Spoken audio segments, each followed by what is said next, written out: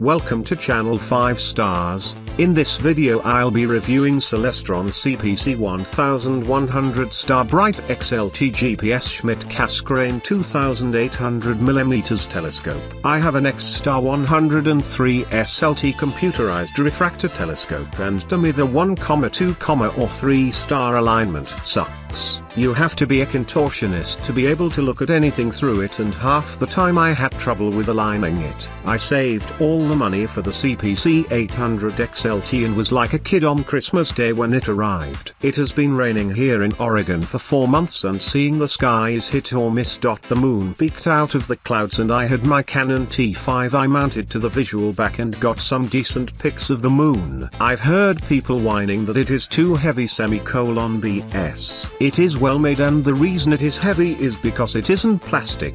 It is well constructed and the optics are very good. I am 63 years old and have a partially paralyzed right arm, and I can set it up in less than 5 minutes. I highly recommend this scope, and combined with the Wi-Fi adapter from Celestron and the free Sky Portal app, a 6-year-old could get it up and running in less than 10 minutes. My only regret is that I didn't have enough cash to get the 11 inches scope.